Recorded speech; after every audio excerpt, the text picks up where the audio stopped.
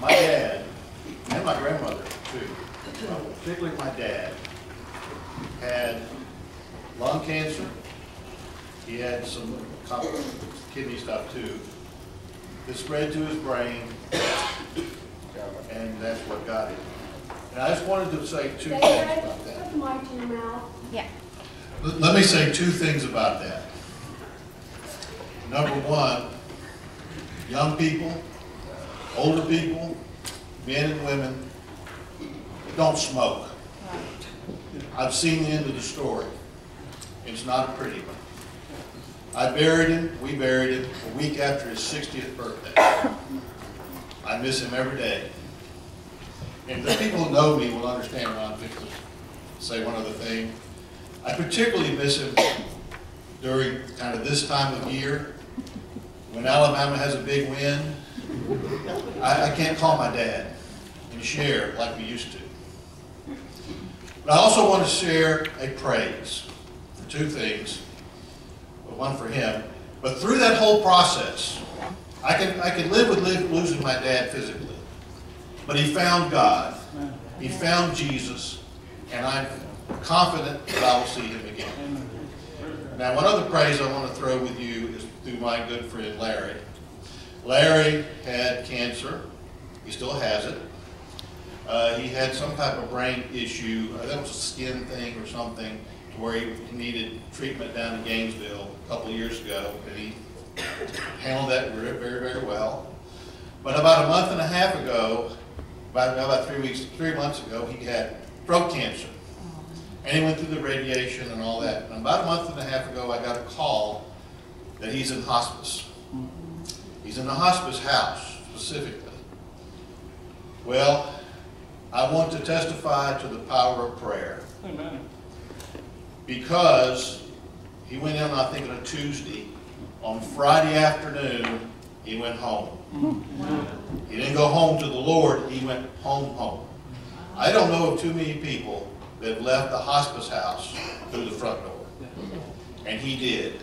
Continue to pray for him, but I want to praise God. And I was real thrilled too that this week, went to my train meeting and Larry gave his treasurer's report just like Larry had always given. And I was so thrilled that he's still here and still doing well. Thank you.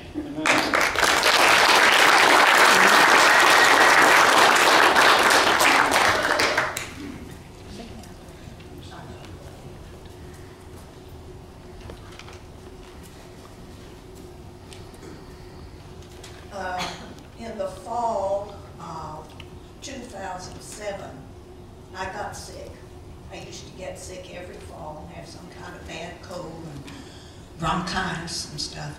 But I went to the doctor and he gave me antibiotics. I still was not well and he gave me a second round. I still felt awful. So he sent me for an x-ray, which showed that I had a tumor on my right upper lobe of my lung. I'm thankful that the doctor had the sense to send me for the x-ray, and I know that God's hand has been in this all the way. As soon as it was known that I had cancer, the people in this church prayed for me. People in town, people in the state, and in other states prayed for me. And I went through a couple of months of testing. They were trying to find out what kind of cancer I had so they'd know how to treat it. And I had 2 different tests, and both were inconclusive. So then I was sent to a surgeon, and he said that he thought he could remove the tumor and get it all. So I had to go to my heart doctor, who said that the fact that I have a pacemaker was a little complication, but there was a pacemaker technician present during my surgery. I remember my family was there, but also Pastor Dave and Raymond Davis when they were taking me into surgery. And you know, you would think that I would have been nervous, but I wasn't. I was not afraid at all because I just knew that everything was going to come out all right. And it did. My surgeon said that he thought he had gotten all the tumor and that I probably did not need to go through chemotherapy.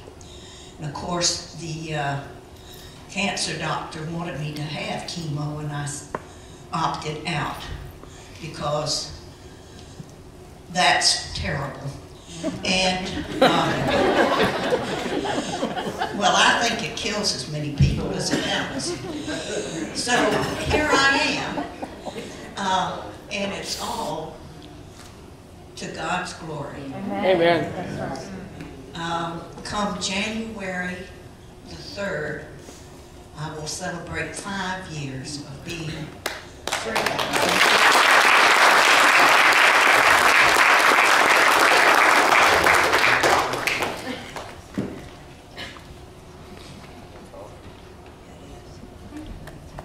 And one thing she did say, well,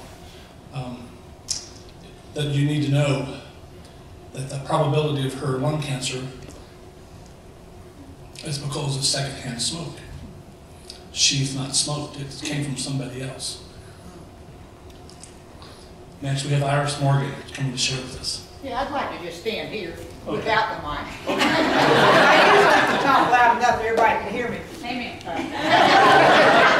So can you hear me in the back? I was diagnosed, as many of you know, with breast cancer in February. Since that time, I have been through a myriad of tests. I went through the chemo that is awful, you know, not as bad as it could have been, quite frankly, but it still had its challenges. I went through surgery, and I'm about 50% through with the radiation, which I'm very pleased to be that far along. And hopefully, if everything goes well, November 6th, election day, is when my radiation will be finished. And my hair should be coming back. They keep telling me that. It's not. But it should be coming back. You look great. But I didn't get to go blonde. Oh. And many of you knew I had that red hair with a temper that matched it. But Her name the blonde is helping. It's mellowed me a little bit. But anyway, during that entire time, God has been with me. Amen. And sometimes He's just been right there walking with me. And sometimes He's been carrying me. Mm-hmm. But it's been, I know I wouldn't be where I am today without Him. And it was interesting because right about the time that I was diagnosed with cancer, I saw a sign on one of the local churches. And it was so fitting because it said, "Don't tell God how big the storm is. You tell the storm how big your God is." Because He can overcome and any of the challenges that we face. It may not be cancer that you face. I mean, there are many other challenges that are worse than cancer, I'm sure, although I think it's the worst right now. But I know there are many challenges, and God can be right there with you if you ask Him to help you through it. He's ready, willing, and able to step you through. So that's my testament. I can tell you, I've been there, done that. I haven't always done what He wanted, but He's always done what I want. I can assure you. Amen. Praise God.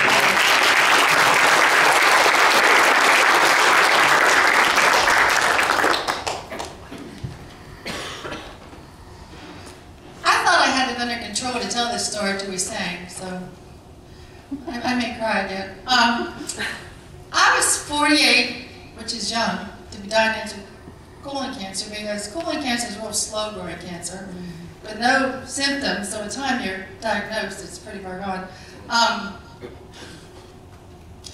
And I went through all the staging, had the big abdominal surgery, and Sarah and I were waiting several days afterwards for them to come in and tell us, how far it had gone. And they came in and said that they call it leaves the capsule, whatever that means, which was warranting chemotherapy, so then we had to wait on the cancer doctor. And he come in and laid out all these statistics of what should happen. And the bottom line was, I wasn't a candidate for the chemosurgery because I had a lot of other health issues going on. So he basically left us with no options, but we did have an option. That was God. So we stood on God's promises, which was at that point, we claimed James with the scripture that says, call upon the elders of the church, know for those that are sick. So our pastor came and we prayed. And we did have a treatment plan out for me. And I had a wonderful cancer doctor who followed me vigilantly, and a GI doctor. And let me tell you, I've had more colonoscopies than I would ever want to mention. I had them every 6 months. And I was 48, I'm 60 now. I would say I've probably been cancer-free for 6 years now. I had my last colonoscopy 2 years ago. They finally let me go at that point, I think I'd finally gone 2 years. And the cancer doctor came in the room. He's really gotten to know, the GI doctor. He's really gotten to know Terry and I. He came in the room after the colonoscopy. He stood at the bottom of the bed. And he looked at us and he smiled and he said, he went, touchdown! I think we finally beat this thing. So he told us we could go 4 years, and here I am, standing here, and I believe I'm a miracle because colon cancer is the second leading cause of cancer death in the United States for men and women. I encourage anybody to follow through with their scopes when you hit 50, and any symptom your body's giving you, go for it. Be proactive. And God saved my life, I believe it. And He was there with us through it all, and it's been a struggle, and I praise His name. I give Him the glory.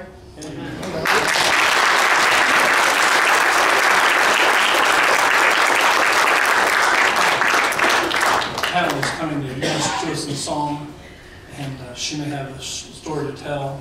3 years ago in March 2009, not to go through the details, but there was a time when Doug and Carolyn Mills had come back and he filled in that Sunday morning, and I made a phone call from Hinton, West Virginia.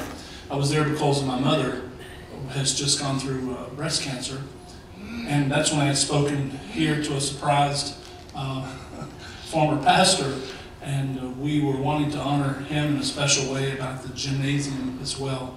And so that happened just 3 years ago. And I wanted to ask you, it happened so quickly and time passes so fast. If you have somebody, if it's you, if you have experienced cancer, could you stand for a moment? I need you to stand, Mother. If you have personally experienced it, if you have a family member who's experienced it, would you stand? I want you to just take a quick look. Susie's right. All these ladies, right. David's right. Every one, the one who shared today, they're right. It's affecting all of us. If you have a friend who's been affected by cancer and has broken your heart that way, would you stand? It's probably 100% of people in this room today who have had a time of connection somehow to cancer. And April was so right. We so many times tell, oh God, my storm is so big. But we need to tell the storm how big our God is. Amen. Amen. Can I pray with you just for a moment before Pamela shares with us today? Father God, we thank you this day for the victory that we have in Christ Jesus by the power of God through your Holy Spirit. We give you glory for what you're telling us through these lives who have been victorious, overcomers of cancer. The world is full of cancer, but there are folks in this room today that speak victory, and we say so because of you making a difference in their lives. Were you not a difference in the other people's lives? Yes, you were. sometimes it goes so far progressed that, Lord, the healing they have is just to be with you. Lord, we thank you so much that one day we will be reunited with our loved ones who have passed on because of this cruel cancer. Father, we pray now your blessings on Pamela as she ministers to us in song. And Lord, the rest of the service, it's all for your glory. And it's in the name of Jesus we pray these things. Amen. Amen. I'm wearing pink because I am a 7-month survivor of cancer. Amen. Praise God. And my sister is also 48, and she was diagnosed with colon cancer. And then my mother's husband has multiple myeloma bone cancer. But it's all due to our God, our faithful God, that we can say that we're survivors. Amen.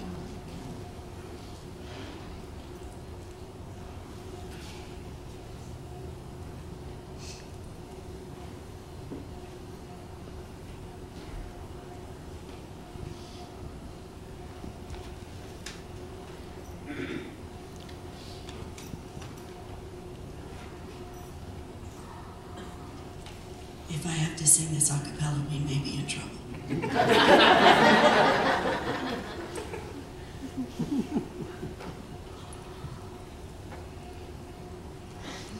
Okay. May the grace that sought my heart on that first day be the grace that binds my heart to stay.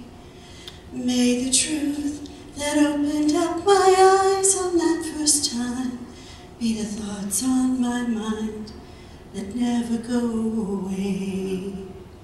For you are a lamp unto my feet, a light unto my path.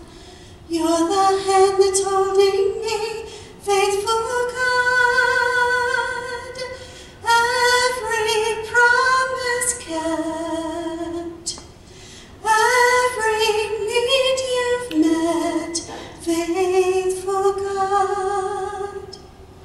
May the love that caught my heart to set it free be the love that others see in me. And may this hope that reaches to the depths of human need be the song that I sing in joy and suffering.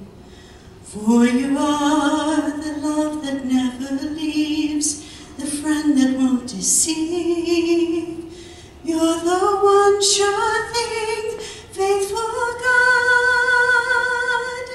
Every promise kept, every need you've met, faithful God.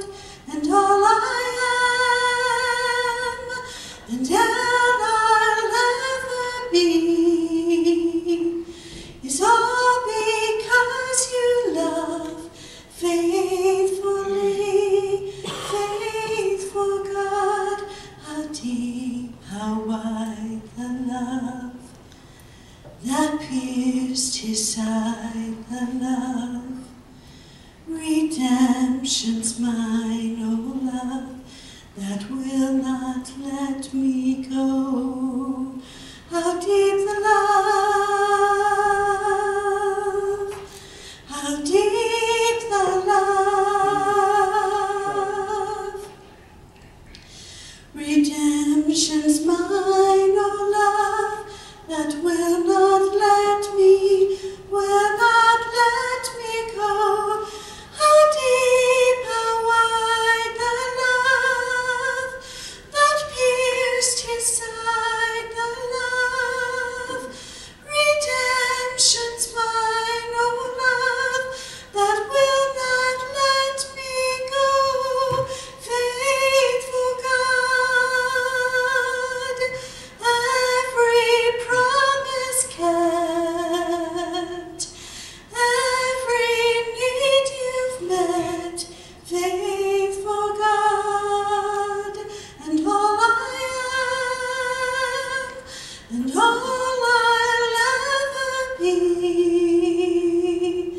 His arms